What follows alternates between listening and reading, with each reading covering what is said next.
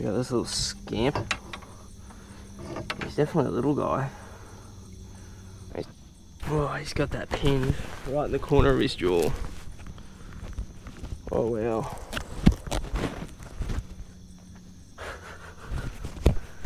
How did I go at that?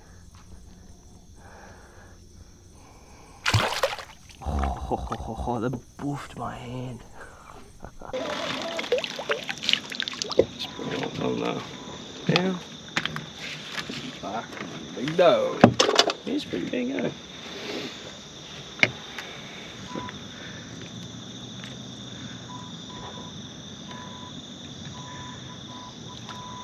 As many as possible. I took like fucking 4.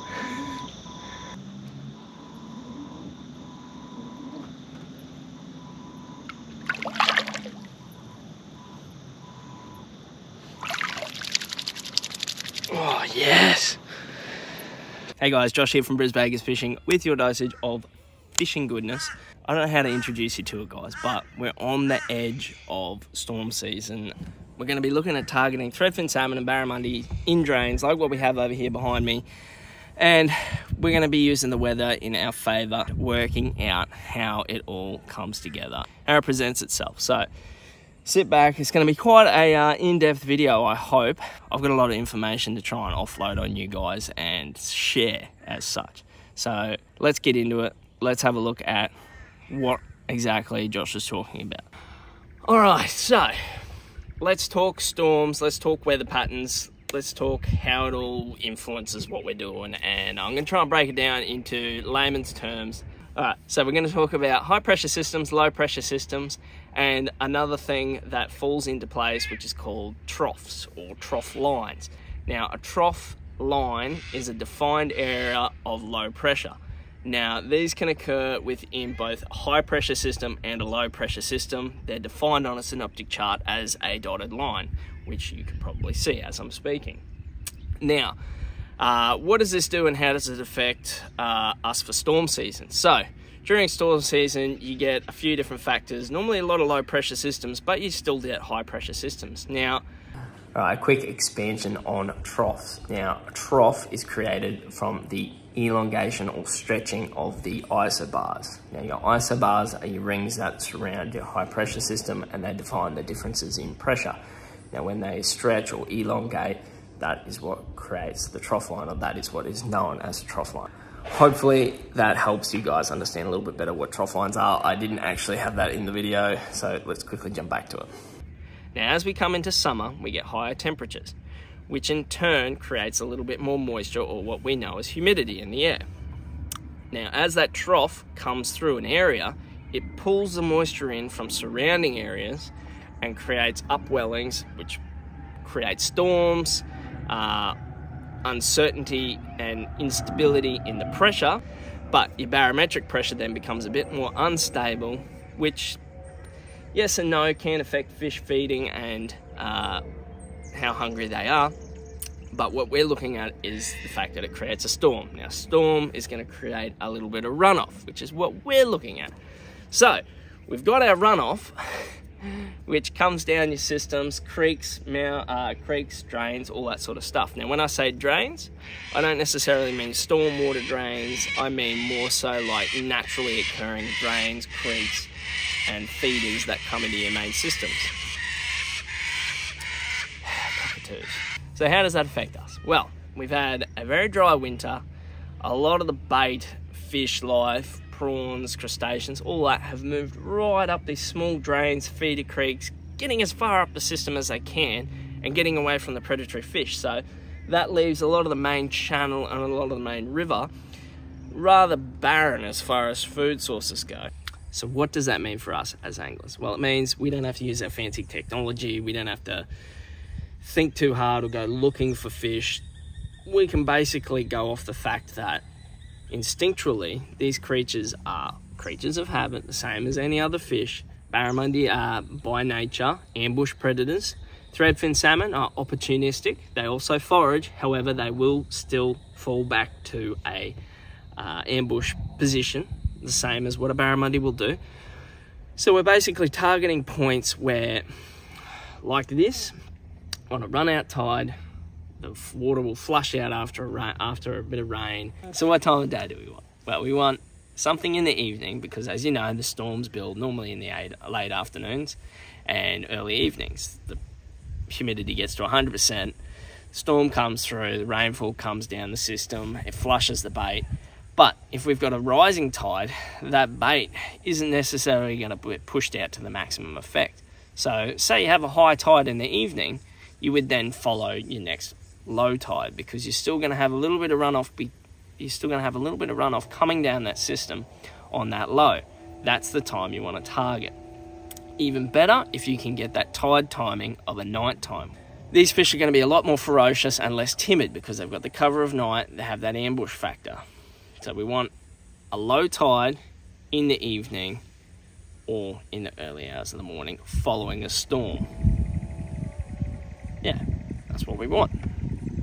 So how do you get all of this together? How do you find all this information? I use 3 different websites. I use the Oz Forecast website for rain and how the storms are coming through. I use the BOM website, the Bureau of Meteorology website, to 2 different tabs as well.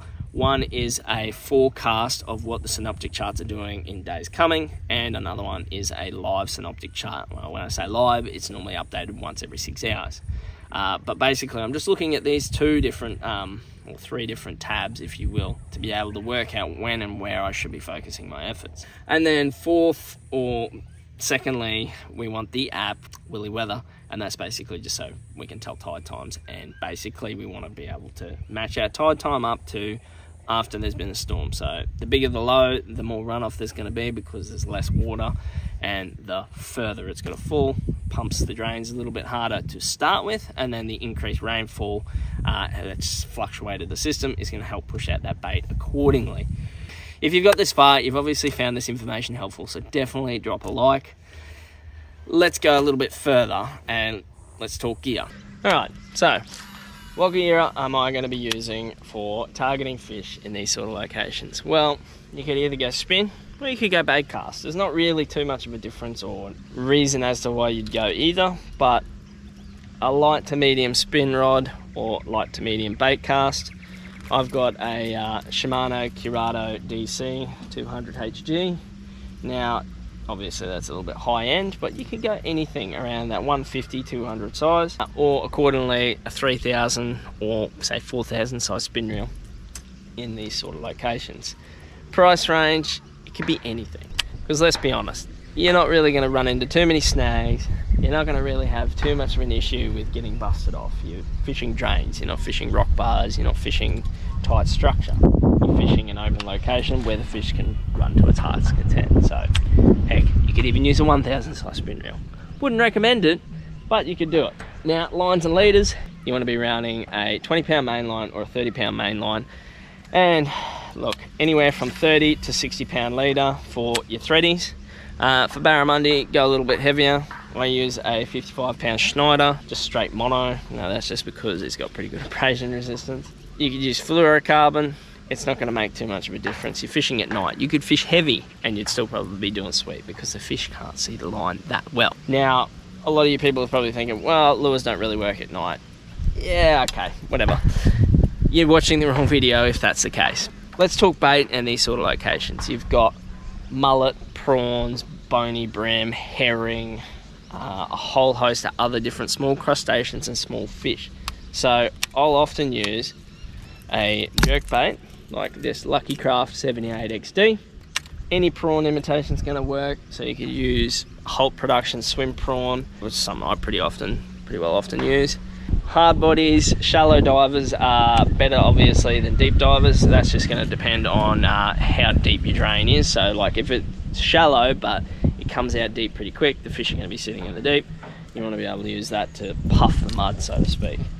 Now you could use it in both a rattle form or just a silent type, that doesn't matter too much. But if we've covered that and you're happy with that, let's move on to the next part.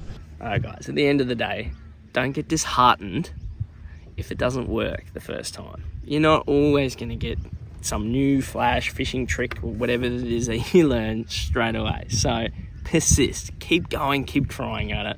I'm just hopeful that some of this information has rubbed off on you guys. I've been able to share a little bit of insight into what I do and how I catch these fish, and hopefully it'll help improve your fishing at home and help you catch a threadfin salmon, a barramundi, even an SEQ barramundi if that's what you're after, and you enjoy yourself, because at the end of the day, that's all we're doing. That's all we're doing. We're out here to have fun and go out and catch a fish. So if it's helped you guys, leave a thumbs up. Drop a comment below if you want to see a little bit more of these information style videos on how to catch a fish in any different circumstance or a different method or something like that. Something that I can help share with you guys, because I know I don't do enough of this often and it's more about the entertainment factor, but I know you guys need to get something out of these videos, and I'm hoping that in giving you some of this information, it's going to help you guys. So that being said, it's the end of the video.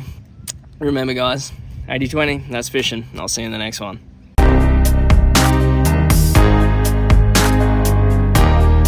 Alright guys, at the end of the day, don't get disheartened. At the end of the day,